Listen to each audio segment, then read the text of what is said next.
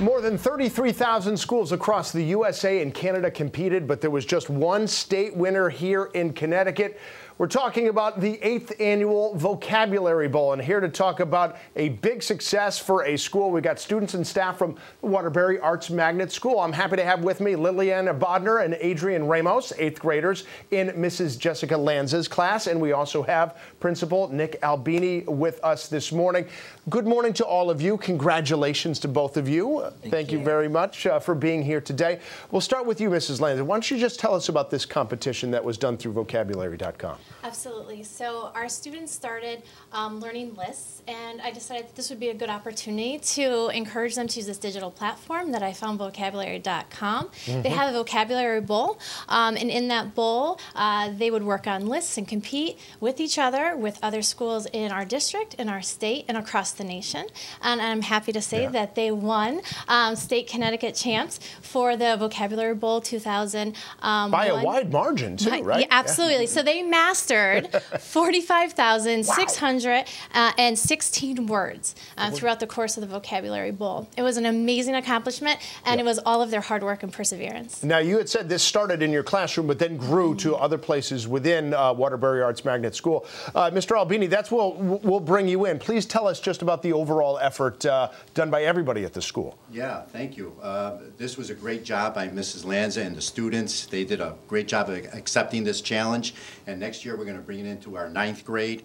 So these students that are in 8th grade this year are going to be able to take advantage of this next year and hopefully really improve their reading skills as we go forward. Yeah, I can imagine. So 45,000 words, that is a wonderful way to build that vocabulary, and communication is everything. You know, I'm obviously very impartial. Words matter a lot. Let's start with you, Adrian. What did you do to prepare? How do you wind up learning new lists of words without just having to sort of randomly memorize them?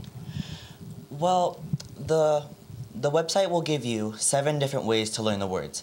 It will give you, it'll give you a picture, it'll have you spell it out, it will have you find it in a sentence, it'll have you find the opposite of what that word means, and it'll have you guess what that word means. And it will, if you don't master all the words, it'll keep on giving it to you, making it a little bit easier so you could adapt better. What part of that process did you like the most, that you found that helped you? What I found helped me the most was probably spelling out the words, knowing where all, where everything was and how to better understand the word, how to pronounce it and stuff. That makes a lot of sense. Liliana, what about you?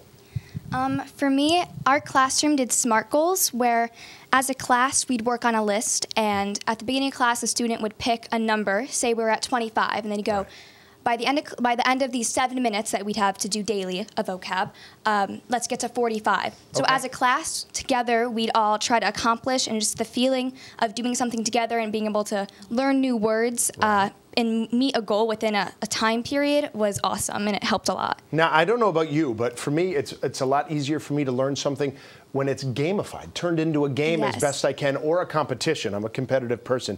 To what degree did you find that helped you? It helped a lot, because I'd say teamwork, especially because for some words, I mean, we were learning words to help us for novels we were going to be reading, for state testing. These are just words that we were going to see throughout the curriculum. And doing it together as a class definitely benefited it. Question for both of you. Do you have any sort of favorite words you didn't know beforehand that you learned? I know, it's okay if you can't think of any off the top of your head. I'm just curious. Anything? I gotta say my favorite word that we learned just now recently for the Bronx Masquerade is masquerade. Masquerade. It's just a very fun word. It is, yes. Mrs. Lanza, you just must be so proud of your students. I know that's not even really a question, but just tell me one more time. I honestly couldn't be happier and more proud of them, and it's their accomplishment. And they all worked so hard, and they accomplished so much. And I couldn't, I really commend them for just all their hard work, because learning 45,616 words is an incredible feat. And I'm just so excited, and it's going to help them, with that vocabulary acquisition going forward, just achieving and loving to read and loving words, and it's really the foundation of everything that they're going to continue to learn throughout their high school careers. And good for you for memorizing that number. Thank you. Liliana, Adrian, thank you. Congratulations for being the champions. Again, thank you so much for joining us today, Mr. Albini. Yeah, it's great to see. It is just I have nothing else to add because I don't have the vocabulary for it. It's great to see. Matt, let's send things over to you.